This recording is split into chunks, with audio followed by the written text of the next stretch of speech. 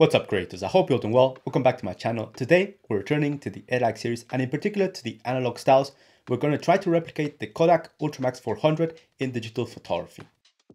Now this negative film was suggested by a couple of you guys, by Juan Carlos and Juan Antonio in the comment section on a previous video. So again, if you have any video that you want me to make or style that you want me to break down, put it down in the comment section and I'll check them out. So you know how this works. First of all, we're going to jump into some examples and break down what we have to do in the color grading department.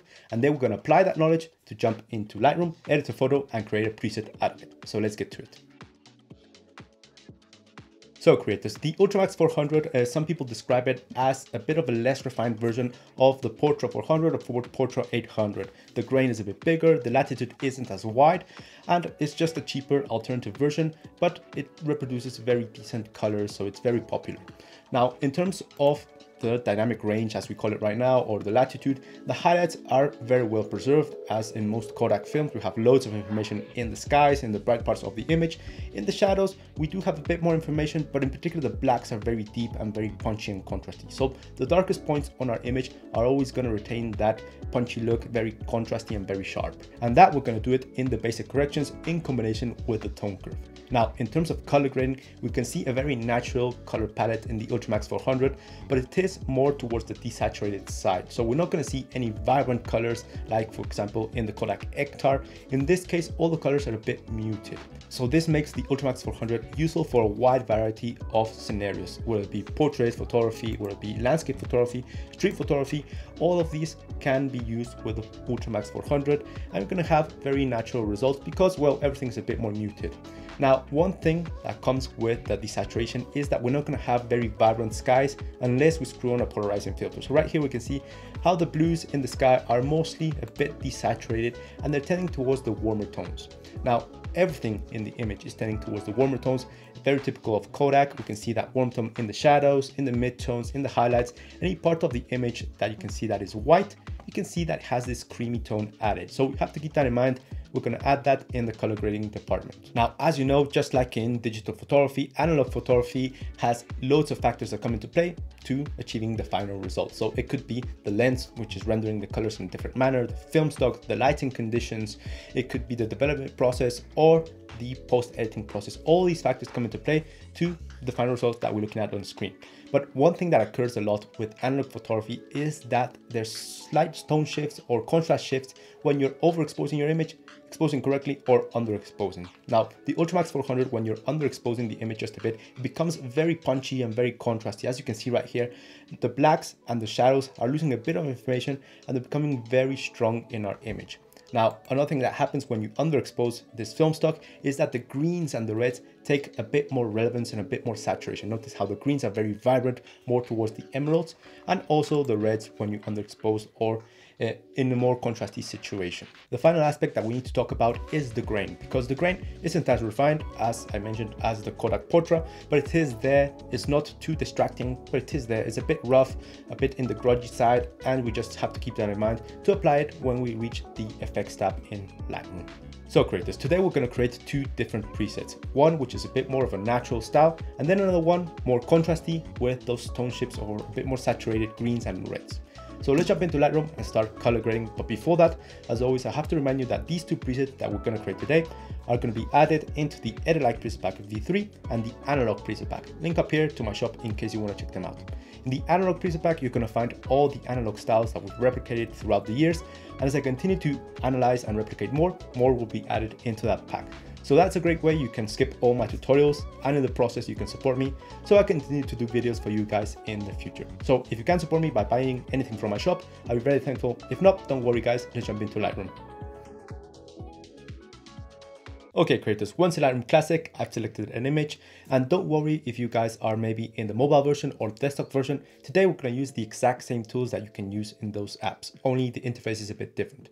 So first of all, let's start off with the exposure and contrast using the basic corrections and the tone curve, and then we're going to move down into the colors. So what we want to do in this first preset, which is going to be the more natural one, is first of all bring back a bit of information in the highlights, and then information in the shadows without losing the strength of the blacks. So let's start off with the highlights. Here, I'm just gonna not pull them up, otherwise we'll introduce more brightness and therefore more contrast. We'll lose some detail in the bright parts of our image. We're gonna go towards the negatives, but not towards the -100, otherwise this is completely unnatural. Let's go around the -20s, it's just gonna be enough. Then shadows, again, we don't want to go towards the negatives, otherwise we introduce more contrast and we're losing a lot of detail in the dark parts of the image. We want to go towards the positives, so we have more information in these parts as well. Again, not too high, maybe around the +20 is going to be enough. Then the whites will control the brightest parts on our image. Meanwhile, highlights are a bit further down in the exposure. So whites and blacks control the whitest points and the darkest points respectively. So I'm just going to pull the whites up just a little bit, around the 10%, just to make sure we have those whites in our image present. And then the blacks, we don't want to go towards the positives, otherwise we reduce all the contrast and our image is very flat. So let's go towards the negatives just to retain that punchy look that we have in the Ultramax 400. Something around the -38 is going to be enough. Now right now our image is looking very punchy, but don't worry, we still have to go to the presence tab and also to the tone curve. Next, let's move down to the tone curve. Now the tone curve is this tool that allows us to control the exposure and contrast on our image. We can even use it to color grade with the RGB channels over here. But for this tutorial, we're just going to pose ourselves in the point tone curve over here, not the parametric, which is at the left. And here we're just going to stylize a bit of our edit. Now the tone curve can do exactly what we did in the basic corrections over here, only that the interface is a bit different. This line is just a representation of our image, and we can basically darken certain areas like the dark parts over here, or we can brighten them up, and then we control the bright parts on our image, making them brighter or darker, and create any point in the middle. So it's a bit more flexible than the basic corrections, but we can basically do the same thing. The way that I like to use it is as a second layer of the exposure and contrast, so we can add maybe a stylizing effect over here. And that's exactly what we're going to do right here. Again, this is a very complex tool. If you want an in-depth tutorial about it, link up here to the respective video. Right here, what I'm just going to do is just stylize a bit of the blacks, because if we zoom in, we can notice that there's no difference between the blacks on our image and the interface of Lightroom. So let me just pull up the blacks just a bit. This point will control the darkest points on our image, in other words, the blacks.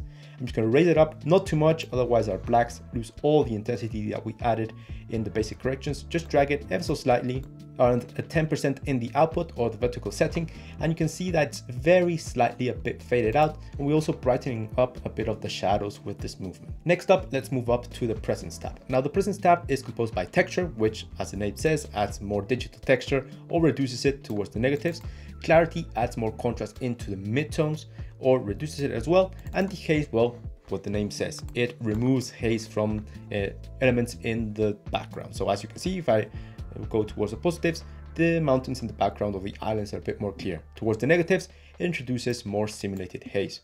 Now, the thing is that these tools also affect the contrast and the exposure on our image. So first of all, let's reduce a bit of the texture and the clarity just to soften up this digital image, which is very sharp. As you can see, it's very sharp, even though we were moving. So let's reduce a bit of the sharpness in the texture around the -15. And then going to do the same with the clarity towards the negative. So we reduce a bit of the contrast in the midtones. And then we're going to introduce some negative dehaze just to simulate a bit of the halation of film cameras. Not too much. You guys can go play around and maybe introduce some -40s. In this case, I'm going to be very conservative. Around the -15 is just going to be enough. And now we've finished with our exposure and contrast. With Y on our keyboard, we can see the before and afters. And you can pay attention to the sky in particular, and you can notice how we reduce the highlights in the basic corrections, and therefore our sky has a lot more color and a lot more information. Then in the shadows as well, we have more detail while returning the contrasty blacks that we wanted. Now let's move down into color grading. Now, as we mentioned in the example images, the Ultramax 400 has a slightly desaturated palette. So we're just going to use the general slider over here of saturation. And again, we don't want to go towards the positives. We want to reduce the saturation on all colors in a very even manner. So I'm just going to go slightly towards the negatives, around the -13%. And we can take a quick look at what we've done. And this is just the difference. It's a slight desaturation on all of the tones. Look, there's the difference in the yellows and the blues. I'm happy with these results. Next, we're going to scroll down, and for the time being, we're going to skip color mixer. First of all, let's go into color grading. And color grading is a tool that allows us to add a tint into the shadows, into the midtones, into the highlights, or in this case, if we go all the way to the right button over here, which is the global color wheel, to the entirety of the image, which is exactly what we're going to do. Just add that warm Kodak cast into the entirety of the image. So right here, I'm just going to play around. First of all, move the point in the center towards the border, to add more saturation so we can see which color we're working with and choose the correct one. I'm going to go with something in these lines towards the oranges, and obviously the saturation is way too much. I'm just going to drag it towards the negatives. You guys can play around with how much saturation and the tone that you use. I'm just going to go with maybe the 43 in the hue and saturation around 18%. You guys, again, play around. So as you can see, if I deactivate color grading, this is before and after, and just adds this slight creamy tint into the entirety of the image, including the sky and the shadows and all the parts of our photo. Okay, so our next step is using Color Mixer to alter specific colors, but in particular, we want to alter the greens. And in this image, we don't have any greens. So let's copy the settings, go into another image that has greens and try to finish it over there. So right click to copy settings in the settings menu. And then we're going to copy all the settings that we actually used. And in this case, I'm going to go to this photo of my friend Patricio before he went face first into the ground. So I'm just going to right click, settings, and paste the settings. So this is our progress until now. We can see that desaturation on all the colors. We can see more information in the highlights and in the shadows whilst returning that contrasty black. Obviously, you can see right here the difference, how in the original image, we have loads of loss of information over here. Over here, we can appreciate a bit more detail. So we're doing quite a good job. Now with the color mixer, let's refine our colors. First of all, let's go into hue. And in the hue, we're just going to change up a bit of the colors. First of all, the reds. We don't have too many reds over here, but we can see the reds over here in the wheel. So the reds, we don't want them towards the brick-like colors over here, towards the oranges. We want them a bit more towards the magentas, slightly.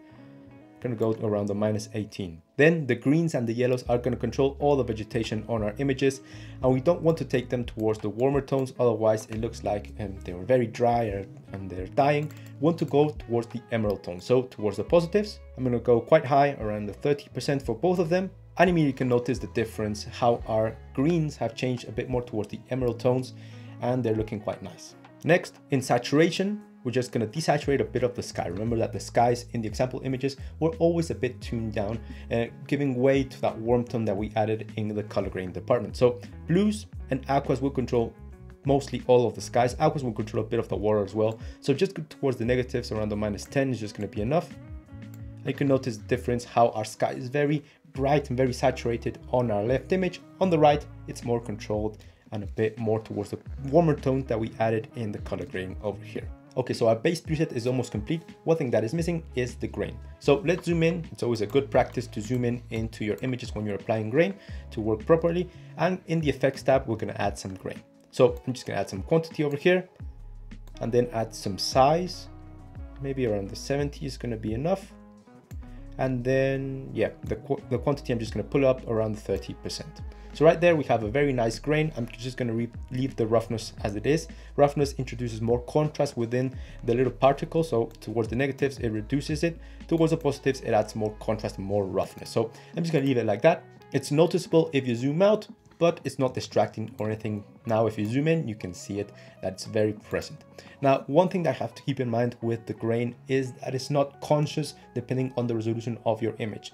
So this amount of grain, this size will maybe look different if you apply it into an image which is of a lower resolution, and maybe it will look even smaller if you apply it to a bigger image. So you always have to keep that in mind with the grain, that you maybe have to adjust it if you're switching from camera to camera or from images from different resolutions. Okay, creators, so now our base preset is complete. Now, before we jump into creating the variant a bit more punchy and contrasty, let's apply it into different scenarios to see if we did a good job. It's always a good practice to test out your preset in different images, because it may be the case that it looks great in this image, but in other cases it looks horrible. So let's save the preset first. Let's go into the left panel over here, into presets, and right here you can select the plus sign, create preset, and here you can name it. And remember, you don't want to mark anything that you didn't use. So for example, white balance, exposure, and contrast, I like to omit them for the preset because these are the values that I'm going to use to compensate anything that was shot poorly on field. So maybe the white balancing is off, I will use the basic corrections of white balance. Maybe the contrast was off, I use the contrast and exposure tools over here. So I'm not going to mark them. I'm not going to use lens corrections either. Grain, make sure it's marked, and all the others that we actually used. Okay, so let's see it in this image. In Seville, we have a very bright sunny day with lots of greens, lots of blues, and also the reds that we want to work with. So let's apply the Ultramax. As you can see, it's already in the Airlight Preset Pack V3. And there we have it. It's a bit more of a desaturated palette, not too much, but it is present. It's a bit more of a softer look. The sky is more desaturated, brought down. We have loads of information in the highlights. The shadows also have a nice information whilst returning that contrast. The screens are a bit more towards the emeralds. I think we did quite a good job over here. How about in this image of my mom in the garden? Again, let's apply the preset. And there we have the before and after. Right here, it's looking very filmic because of all of the greens. You can see how they're shifted more towards the Kodak colors that we normally see on the greens. Reds are shifted a bit more towards the magentas, and the sky is a bit more lowered. But this preset will work perfectly for portraits as well because it doesn't change the skin tones drastically or anything like that. How about over here in a bright sunny day? Let's apply the preset once again. And this is the Hectare, which is very saturated. This isn't the one. Ultramax over here. Here we have it. And you can see the difference in the sky. And in particular, notice the white building, the Broad Museum over here, how it's very creamy because of the saturation we added over here in the color grading department. Then we have those emerald greens, as you can see. The difference, it's quite nice. We have that grain, which is present, but not too distracting. And we have loads more information in the highlights, but also in the shadows. I think we did quite a good job. Okay, now let's create a variant which is a bit more punchy, more contrasty, and with a bit more saturation in the greens and also in the reds. But don't worry, we don't have to start from scratch. Let's use one of our images right here that already has the preset applied, and we're going to modify it from there. So first of all, to add more contrast, we can use the basic corrections or the tone curve. For example, we want to add more contrast, we can pull up the whites in the tone curve and the blacks move it towards the bottom, and then we have a very contrasty image. But in this case, we're losing the softness that we added into the blacks over here. So what I'm gonna do is just make the whites and the blacks more different to each other, just elongating our exposure to make it a bit more contrasty. So whites, I'm just gonna pull it more towards the positives, around the 38, and notice how our brightest points on our image are a bit more overexposed. And then the blacks, I'm just gonna drag it ever so slightly darker towards the -46, and you have deeper blacks and brighter whites. The difference to the original image, our image is a lot brighter, a bit more punchy. Next, I'm going to go down to HSL and just alter some of the saturation that we added over here. The reds, I'm just going to add more saturation that we saw in the underexposed images shot with this film. And then the greens as well acquire a lot more saturation. Just put it up around the 25s. I'm going to do the same with the yellows. I mean, you can notice how our image is a bit more punchy, and those specific tones, the reds, are a bit more saturated, and also the greens over here, they're more towards the cooler tones, but a lot more bright and saturated. So again, let's save this preset as another variant, a more contrasty variant, and see how it performs in other images. For example, I have this image that I really like, but we have this horrible vignetting because I was shooting with an ND filter screwed on, and that isn't a good practice. But anyway, I like this image. Let's apply the presets. Let's see the Kodak Ultramax first of all, and it looks fantastic. Now, just as a reminder that you can play around with these values, these are tentative values, but you can also play around with the amount slider over here. You can add more intensity into the values that you added for more of a dramatic look, or you can go ahead and reduce it if the effect is too strong for you guys. So this is the original value over here of the Ultramax, and then the Ultramax contrasty. This just adds a bit more contrast into the image, making it a bit more dramatic. One thing that I would play around maybe is with the dehaze tool over here. If you add more dehaze, notice how more simulated halation starts to appear and our image starts to fade out just a bit. It looks quite nice when you add it in a moderate manner into your bright spots on your image. So the Ultramax 400 in particular is designed to be used in all types of situations. Let's test it out in a bit more of a dark situation, more contrasty and with less light. So let's apply first of all the base one, Kodak Ultramax. And it looks quite nice. Immediately you can notice how we have more information in the dark points on our image. This is before. Notice all the ceiling over here, and then we apply it. I have more detail, that warm cast, and that very nice grain. Nothing too crazy. This is a very subtle preset. And then the contrasty version just adds more punch into the entire image. I think we did quite a good job. The skin tones are okay. They're nothing crazy, nothing completely desaturated or anything like that. They work quite nice. How about in this image? It's a bit underexposed, so let's first of all correct a bit of the exposure over here. And let's apply first of all the Ultramax. And it looks quite nice, quite warm. Maybe I would reduce a bit of the contrast over here. But again, it's looking very nice with those warm tones, that nice film grain, and those desaturated tones. And finally, the contrasty version just adds a bit more punch into the image. So there you have it, guys. That's how I would achieve the Kodak Ultramax 400 colors in digital photography. I know it was quite of a subtle preset in this time compared to previous examples, but again, you can always play around with the amount slider. I'm quite happy with the final results. Now, just a reminder that this preset, these two that we created, are in the Edit Like Preset Pack V3 and the Analog Preset Pack. Link up here to my shop if you can purchase anything from there, with my personal presets, personal LUTs that I use every single day to edit my videos and photos. I'll be very thankful. If not, don't worry, just like the video and share it. That actually helps me out quite a bit. I'm Tony Fuentes. Cheers to all of you, and I'll see you in the next one.